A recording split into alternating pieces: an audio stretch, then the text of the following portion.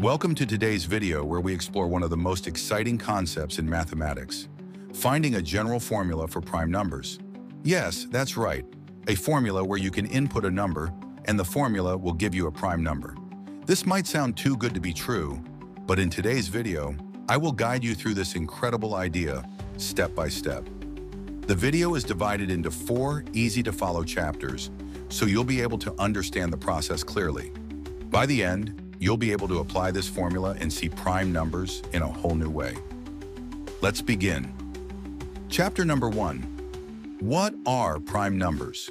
Before we dive into the formula, let's quickly review what prime numbers are. A prime number is a natural number greater than 1 that has exactly 2 divisors, 1 in itself.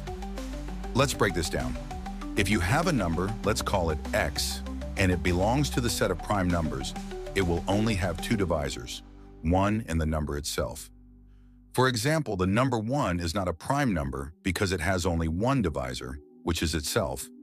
The number 2, however, is a prime because it has 2 divisors, 1 and 2. Similarly, the number 3 is a prime number because its only divisors are 1 and 3.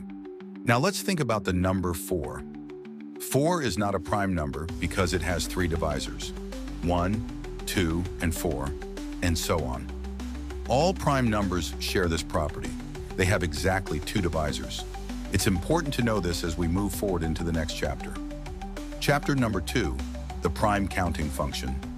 Now that we understand prime numbers, let's talk about the prime counting function. This function, denoted as pi of x, counts how many prime numbers are less than or equal to a given number x. Here's an interesting fact. The prime counting function can be roughly approximated using the formula x over the natural logarithm of x. This formula tells us how many primes exist up to any number x, though it's an approximation rather than an exact count. For example, let's take the number 11.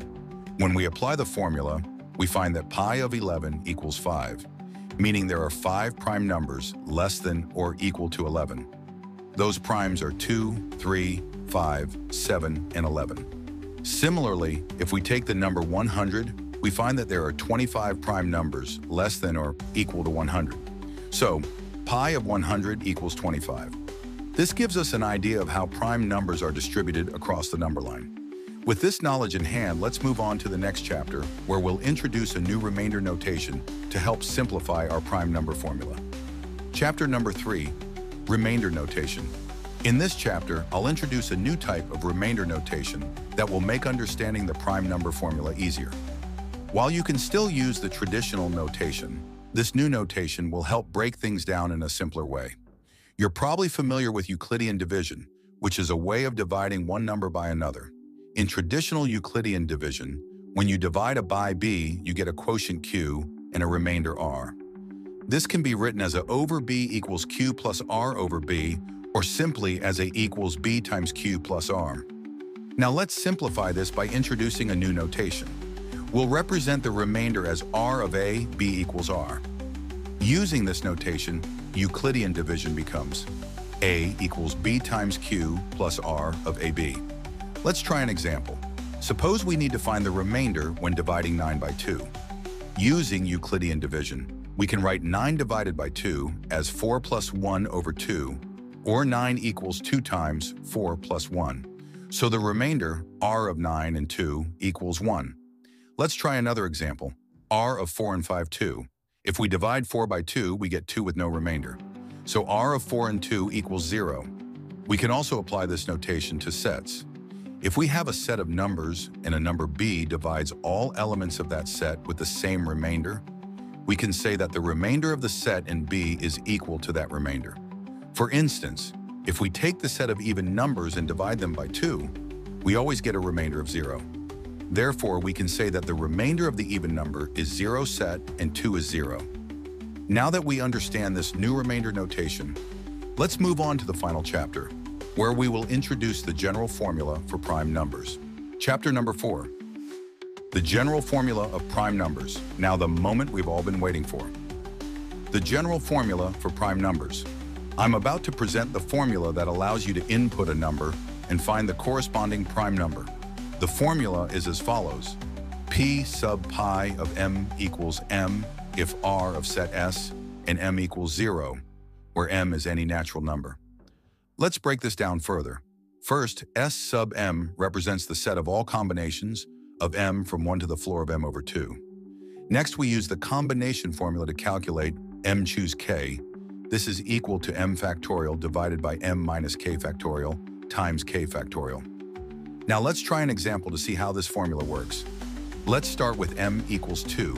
For M equals 2, the floor of 2 over 2 equals 1. So S sub 2 equals 1. 2 is 2, choose 1, which equals 2. Since R of S2 and 2 equals 2, 0, as 2 divides 2 completely, the prime number is 2. This is our first prime number. Let's try another example. M equals 3. The floor of 3 over 2 equals 1. So S3 will have one element. 3 choose 1, which equals 3. Using the formula, we find that P of pi of 3 equals 3, as R of S3 and 3 equals 3, 0. Therefore, 3 is the second prime number. Let's continue with M equals 9. The floor of 9 over 2 equals 4, so S9 will have 4 elements from 9, choose 1 to 4. We apply the combination formula and find that none of the elements are divisible by 9, so we don't proceed further. Finally, let's test with M equals 11. The floor of 11 over 2 equals 5, so S11 will have 5 elements from 11, choose 1 to 5. Applying the formula, we find that R of S11 and 11 equals 0, so P of pi of 11 equals 0, 11. This is the fifth prime number. As you can see, this formula works for all numbers, whether they are even or odd. You can use it to explore and discover more prime numbers.